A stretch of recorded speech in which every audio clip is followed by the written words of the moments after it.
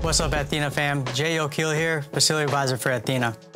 Today I'm here to walk you through an easy way to dial in your Pro Line Dosatron panel. The recommended Dosatron panel and part numbers can be found in the handbook.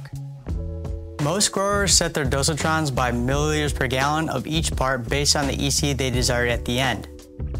But the best way to dial in a Dosatron panel using the Pro Line is by using the EC of each individual part. This ensures that we maintain the proper ratios of the Pro Line formulation and that we land on our desired final EC. Reference the Dosatron injection settings document on our website or handbook to determine the EC of each individual part that corresponds to your desired final EC. First, calibrate your EC and pH meter at the end of the Dosatron panel. This is very important.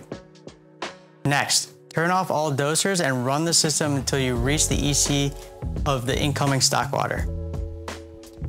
In this setup, the RO stock water has an EC of 0.1, so we'll be adding 0.1 EC to each individual part as well as to our final EC.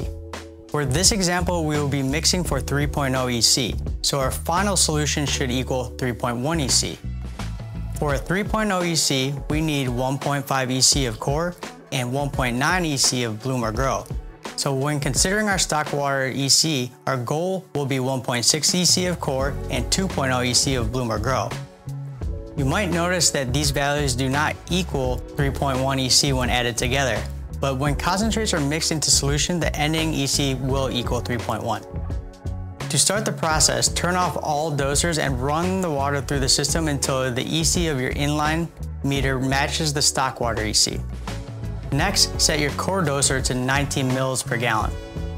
Turn on your core doser and watch your inline meter. Make any adjustments up or down until you reach 1.6 EC. Once your core is set correctly, turn off the core doser and run the system until your inline meter matches your stock water EC.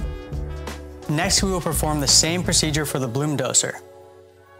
Dial the bloom doser to 32 mils per gallon and adjust up or down until you reach 2.0 EC.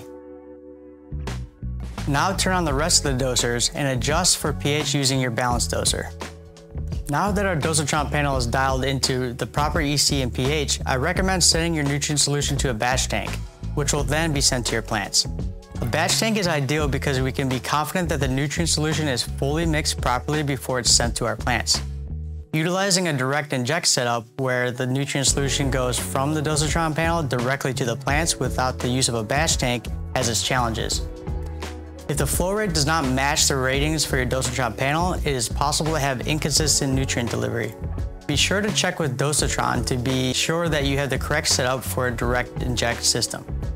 By dialing in your Dosatron panel based on EC, you can be more confident that you're giving your plants the correct nutrients in the correct ratios. Thanks for watching, and be sure to like and subscribe to keep up to date with our upcoming videos. Peace out. Thanks.